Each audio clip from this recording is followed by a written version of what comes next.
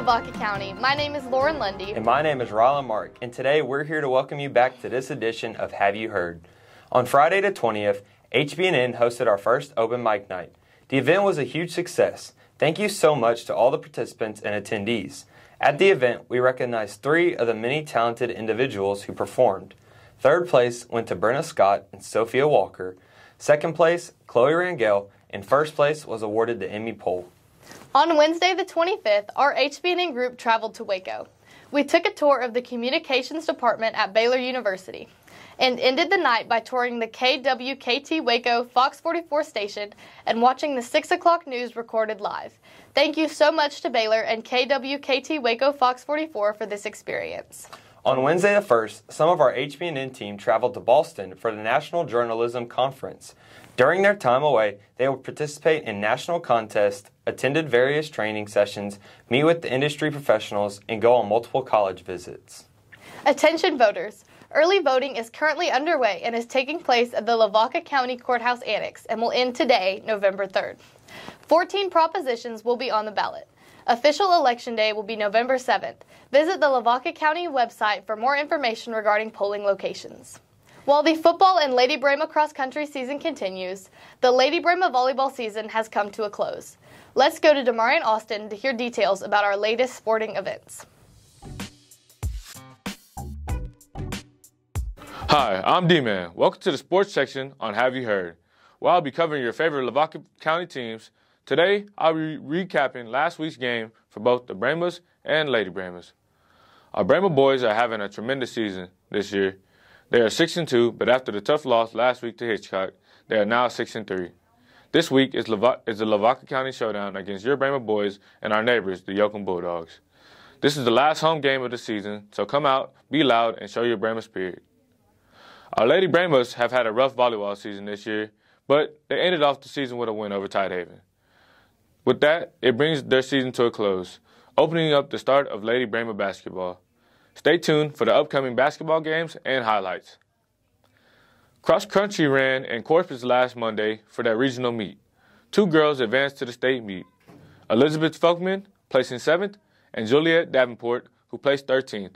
They are running Round Rock today at 11:40. Come out and support. Thank you for tuning in into sports on Have You Heard? Now, back to you, Rylan and Lauren. Thank you, Demarion, for that recap. We are so excited to cheer on our cross-country state participants and watch our Brahma football team take on Yoakum. Man, I sure am enjoying this cooler weather. Let's go to Peyton Possock to see if it continues. Good morning, Lavaca County. My name is Peyton Possock, and here's the weather outlook for the next couple days. This weekend, we're looking at cool weather with highs in the upper 70s to lower 80s and lows in the upper 50s with a wind chill. Next week, we will also be looking at cool weather. Monday through Wednesday, we will be looking at sunny weather with highs in the low to mid 80s and lows in the lower 60s. Thursday through Sunday, we will have cloudy weather with highs in the lower 70s and lows in the mid 50s with wind chill. Have a great weekend, Brahmas, and stay warm. Thank you for that weather update. I guess we'll have to wait a little longer for that fall weather to kick in.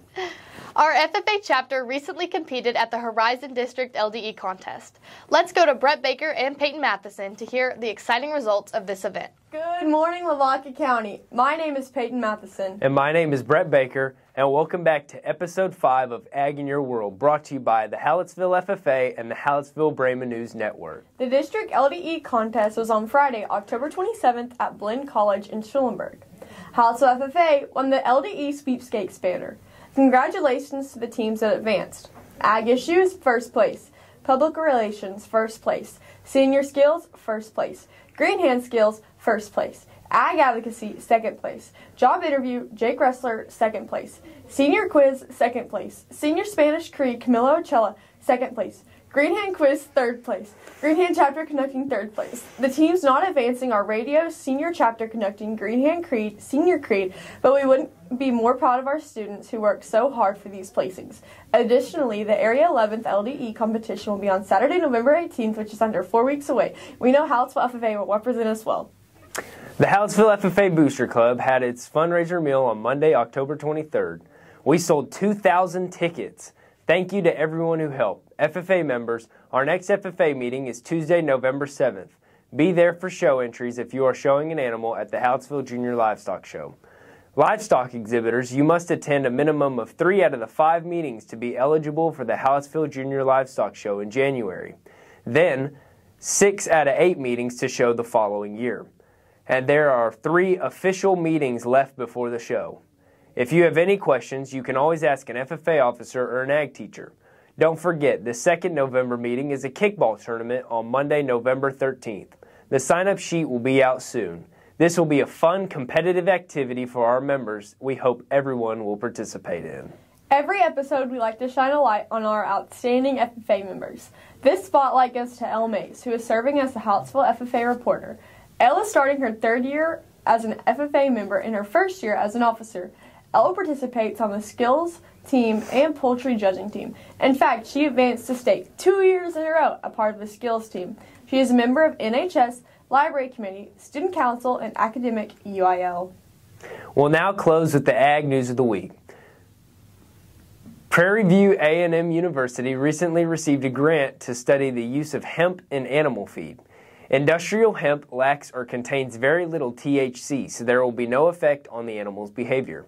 The USDA National Institute of Food and Agriculture awarded Dr. Nagus Kadane, Assistant Professor and Research Scientist in the Department of Agriculture, Nutrition, and Human Ecology, nearly $300,000 for his research. The study will be 3 years long and aims to see if hemp plants and byproducts can be an alternative feedstuff to reduce the amount of grain used.